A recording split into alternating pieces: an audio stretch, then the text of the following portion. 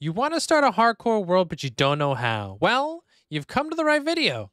Today's video, I'm going to teach you guys how to survive in the first 100 to 1,000 days of hardcore Minecraft in the safest way possible. Taken from somebody who has survived over 35,000 days in hardcore, almost an entire year of playtime. So I'm going to show you guys a little bit of the tips and tricks that will help you guys basically start a hardcore world. And then in the advanced guide, the other video that will come out after this one, I'm going to teach you guys how to keep that world going for years and years to come. So you guys don't have to keep starting up new hardcore worlds. You guys will be able to choose and build really cool stuff like this. So without further ado, let's get into it. Now, in today's video, I'm not going to spend my time basically teaching you guys about the fundamentals of Minecraft that we should all know about. One of them, getting a bed, making sure you have food, all that kind of stuff, because I think that's obviously very obvious that you need to be able to do these things in order to survive in a hardcore world. But in today's video, I'm actually going to teach you guys a little bit of a different direction. So, right here, this is one of the fundamentals of hardcore Minecraft. Right here, this iron farm is what keeps my whole thing going. You're going to want to make an iron farm as soon as possible. Trust me, you will be thanking me later. So, this iron farm is just a Rayworks tutorial. If you want to build one module, it literally takes about 20 minutes to throw together, if that, in early game. I've got 4 modules. This is about 1,200 iron an hour, but I play for about 7-8 hours a day, so I'm averaging about 9,000 iron a day. Anyways, that's not the more important part. Once you've built yourself an iron farm, you're going to want to build one of these. This is a villager breeder. This is an incredibly simplistic villager breeder. I'm pretty sure Waddles designed this. Anyways, extremely easy to put together, but this is what you're here for. You want to get as many traders as possible. So, the more traders, the better. These guys, though, definitely stay away from those guys. They are no good. Keep your distance. Kill them if you can. Throw them inside of a hole. Do whatever you need to do. Actually, I actually think you should just throw these guys inside of a hole. That way they don't keep respawning. Anyways, put them into a chamber. Get your trades. And primarily, you're going to be focusing on these guys over here. So you'll see that just trading alone, you could take all your iron. You could trade it with your toolsmiths here, your armorers over here. But more importantly, look at what they have to sell. So you can basically buy all diamond armor with enchantments straight out the gate. So that's incredibly useful. So you don't have to go inside of all the caves and stuff like that. Most people will actually die early game inside of a cave, whether it's to a skeleton or to a creeper. But primarily focusing on these guys is your way to go. So once you get yourself some diamond armor and you have a little bit of an economy going by selling all of your iron for emeralds and stuff like that, you're going to want to start focusing on these guys right here. So this is a route not a whole lot of people like to go, but making sure that you get your books all basically sorted out to try and max out your gear as fast as possible without putting yourself into peril danger. You've got your Fletchers, you have the armorers, but this is a perfect segue into my favorite food. So, some people will argue that golden carrots are the way to go. If I were to cure this trader right here, I would be basically buying 3 carrots for 1 emerald. That's not what I like to run with. I actually ate golden carrots for over 2 years in this hardcore world until I switched over to pork chops, and then I never looked back. So, once you max out one of these pork chop guys, you can buy, first off, it's an easier unlock of a trade. 1 emerald, not even cured, for 5 pork chops. So, there's a big difference between pork chops and carrots. So if you'll walk with me back over to my storage room, I'll explain to you what it is. You'll notice that as I have 2 bars down at the very bottom, my health bar, obviously with the hearts, and then I have my hunger bar. So pork chops, eating 1 pork chop will replenish 4 drumsticks, but eating 1 golden carrot will only replenish 3 drumsticks, but give you more saturation in return.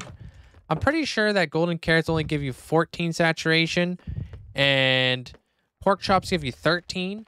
But in my opinion, I think pork chops are the way to go. They're easier to obtain. They're cheaper to buy. You can make hoglin farms down the road for whatever you need to do.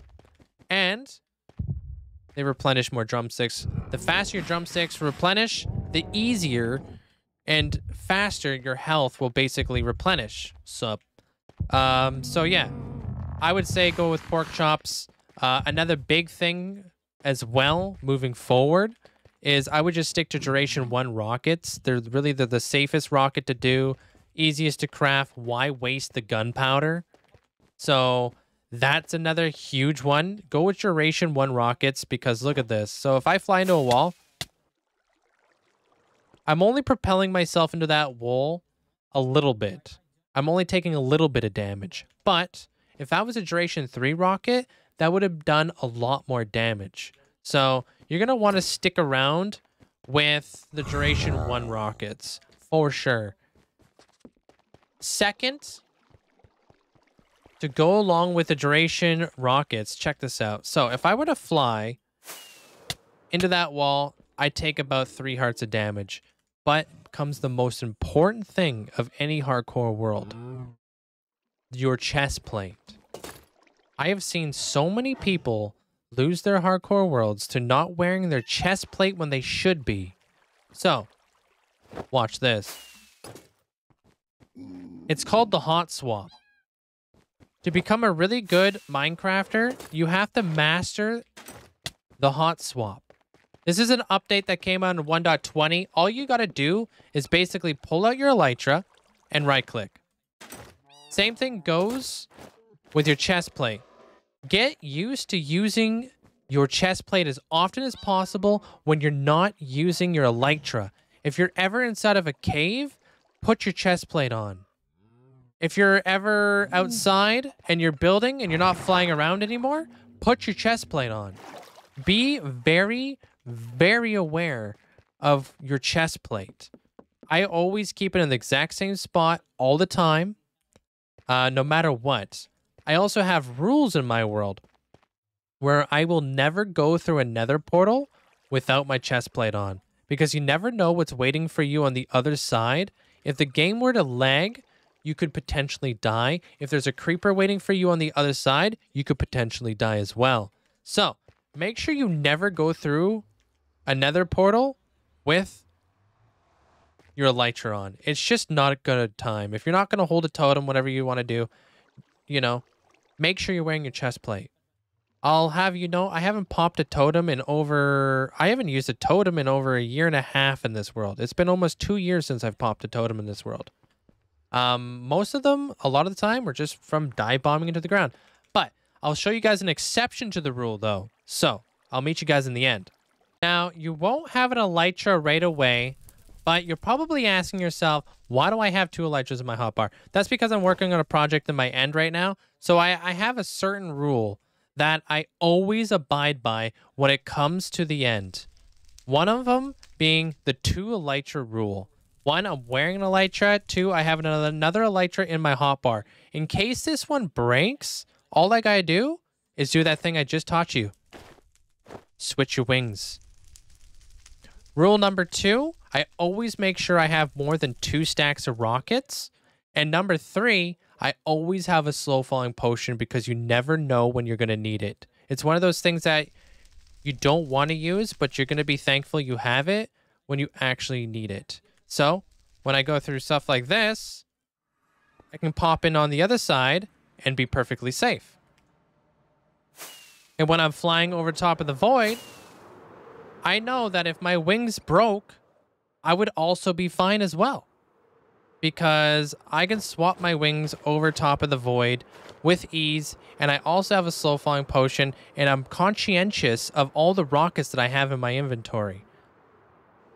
This will bring us to our next thing. So this is a perfect example over here on a project that I'm working on right now. But obviously this isn't gonna make sense to you guys right away. But this is a thing that I see a lot of people not doing. For when you're building an early game and you don't have access to beacons or anything like that yet, so we're going to pretend like you don't have access to any beacons, nothing crazy. Your early game beacons are actually these guys right here. I don't see enough people lighting up their builds enough where no mobs can spawn. Whether you have to spam them everywhere in your world, just put them all over the place and make sure that no mobs can spawn. Remember, you can't get rid of the possibility of death, but what you can do is you can minimize your risk of death by eliminating factors that could potentially take you out. So the only mob that is able to spawn in the end here would be the Enderman. I've completely eliminated that from happening. The things that could potentially happen to me is I fall into the void, but I have 2 Elytras, I have my stacks of rockets, I have my slow falling potion. If I came into this unprepared, I would have a higher likelihood of potentially dying in the end or any situation in any part of the world, which brings us to our next part of this video. 2 very important words: preparation and patience. Patience and preparation are 2 incredibly valuable things that you need to learn for a hardcore world. Patience, because the only thing you're going to rush is Season 2. You need to be a little bit more proactive and a little bit more prepared when going into certain situations. You need to think about what can go wrong, what will go wrong. Whatever you need to think about, make sure that you're going into a situation prepared, no matter what. Because you never know when you're going to get sidewinded and you're going to be caught lacking. So you're going to want to make sure that you're thinking about things that can potentially go wrong, and you're going to try to eliminate those things as you go. But by implementing the things that I've taught you guys so far, whether it be chest plate awareness, making sure that you're 100% on top of it. I'm not flying right now. I'm walking. I don't need my Elytra on, so you need to be very conscientious of that. But when you get better at being able to know whether or not you have your chest plate on and stuff like that, you'll get better at catching yourself when you fall.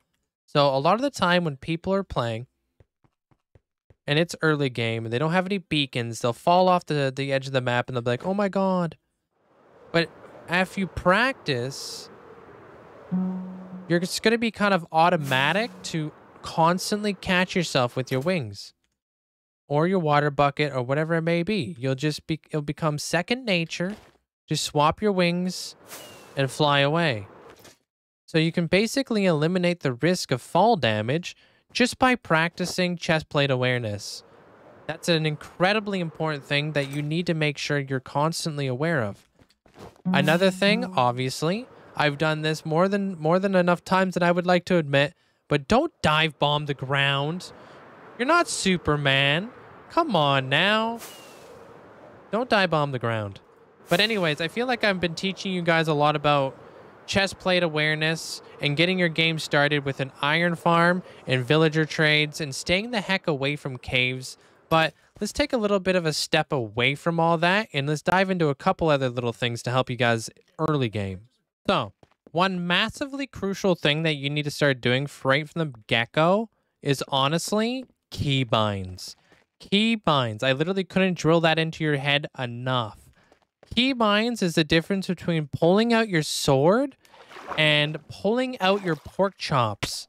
When you're in danger and you really need to pull out your food in order to eat, or you need to pull out your bow or do whatever you need to do that through your keybinds. So, by doing that, you go into your controls, you go into your keybinds. Also, you can look at this. I like to hold sneak just because it feels a little bit safer. I like to toggle my sprint because I'm always running. I'm never, ever, like, not running unless I'm underwater. But in here is probably the most important tools of the game when it comes to hardcore. You need to be able to make split-second decisions when it comes to bringing out your tools. So the first thing I like to do is I immediately get rid of the drop selected item, and I make it something that's kind of inconvenient. I've seen so many people accidentally throw their swords into the void, whatever it may be. I change that to something that's a little bit out the way. Mine is V. I'm still playing with this keybind. Anyways, hotbar. This is my sword. Sword is Q. These are actually not what they're equipped to. I actually use my mouse to pull out a lot of my keybinds quite a bit. And then tab is to pull out my rockets. I find that really helps out a lot for me. Another huge thing that you guys will see me doing all the time is toggling my perspective. So let me show you guys a little bit about how important toggling your perspective can be. So you're looking at your field of view like this. You can only see what's in front of you. But if I toggle my perspective, now I can see behind me. If I look in front of me, I can only see in front of me. Toggle my perspective, I can see what's behind me and what's in front of me. So, more importantly, let me show you guys something else that I like to do a lot of the time, especially when you might think there might be something bad around the corner.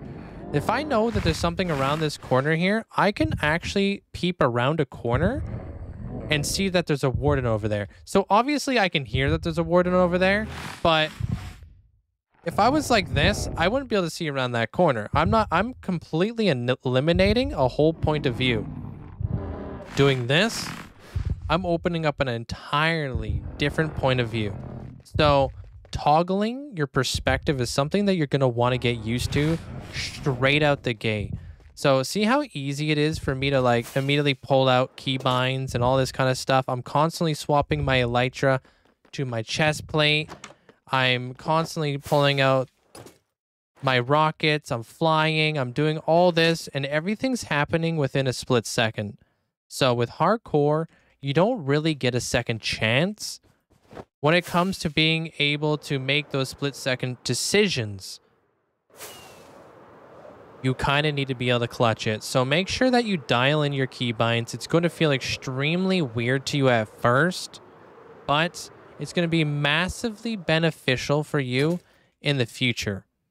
So I hope that this video really helped you guys out as a little bit of an explanation, but not just an explanation, but a little bit more of an in-depth reason why I do the things that I do. Hopefully these things work for you. If there's anything that you guys want to hear more of, let me know in the comment section below, and I'll come out with a more advanced guide for what happens after you get your elytra, you get your beacons, and all this type of stuff. And I can show you guys a little bit of a sneak peek behind what it looks like to have a 35,000 day hardcore world that is constantly in the works. It is a lot of work. It is a lot of preparation, but let me tell you guys this.